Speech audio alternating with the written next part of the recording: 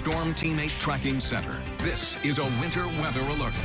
Good morning, West Michigan. Boy, we are waking up to a blast of winter. It's January 26th, and so by this time in a regular winter weather season, we'd be saying a couple inches of snow, no big deal. But this time around, this is really our first big dose of snow to coincide with a morning commute, and it has been snowing for the past several hours. You'll see here on Storm Track Live, we've got widespread moderate to even heavy snow from central and northern Van Buren County into Allegan County, Berry County, up toward the Holland area. Grand Haven seeing a push of locally heavy snow right now, extending into central and northern Kent County as well.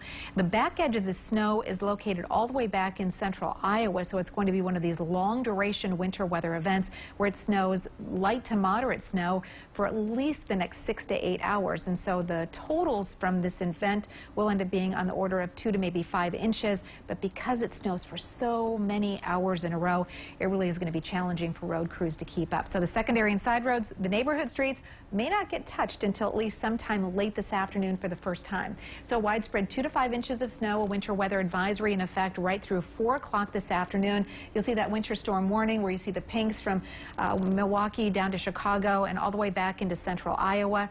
And it's interesting because the back edge of this system has a wind chill advisory in effect across the northern plain states, and that's because there's super cold air that's bottled up behind the system. Temperatures are in the single digits above to just below zero, and wind chills are running 5 to almost 20 below. And while we won't be quite that cold here, with that northerly wind shift behind this system, we actually are going to be tracking some much colder air than we have seen this entire winter season so far. So today we're looking at that snow finally winding down by mid to late afternoon. Partial clearing tonight with a northerly wind. Temps drop into the teens by daybreak tomorrow. And then during the day tomorrow, we'll actually feature a mixture of clouds and sunshine. If there's any lake effect behind this system, which can happen behind one of these types of systems, it'll actually occur right around the foot of Lake Michigan. So if you're traveling toward South Bend or Michigan City or Chicago over the next 24 to 48 hours, that's where you might run into some of those snow bands. Otherwise, looking at fairly quiet weather conditions through the end of this week. More snow arriving as we head into Saturday, Sunday, and Monday, so another storm system is on the way. Checking in with Matt Kirkwood, who has been out in the snow all morning. How are drivers doing on those roads, Matt? Yeah, Terry, just looking at the 8-day forecast, whatever snow we get this go around is going to stick around for a while. Great news for snow enthusiasts. Speaking of which, I picked this location right next to Fox Power Sports and US 131. Hey, I figured if we got enough snow, maybe I'd just borrow a snowmobile from them to head home. Okay, I've been at this location since just a little after 4 o'clock. That's when the snow first started. Been here for a little over 2 hours, and we still haven't received an inch of snow at this location, but it has been consistent, just not heavy. And you can see behind me, US 131, the snow is accumulating just a little bit. Certainly is on the on-ramp here, and speeds have backed down. How much snow are we looking at so far? Well, I think the grand total is going to be in that 2 to 5 inch range. Here in Grand Rapids specifically, probably right around 3, maybe 4 inches along that I-96 corridor.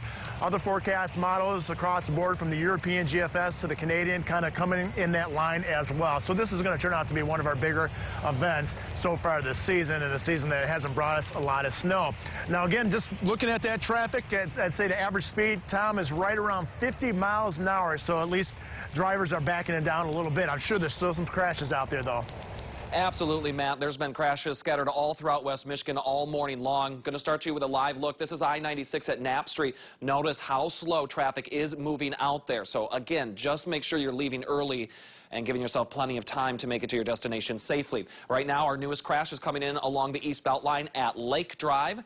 And then I want to kind of expand it out to show you what Matt was talking about when it comes to those speeds that people are moving along out there. Along eastbound and westbound I-96 here, it's about 46 miles an hour. Heading through downtown along US 131, northbound and southbound, looks like it's hovering around 30, and about 42 or so coming in from the Granville area. So just keep that in mind. Here's another live look for you over downtown Grand Rapids. Slow going out there.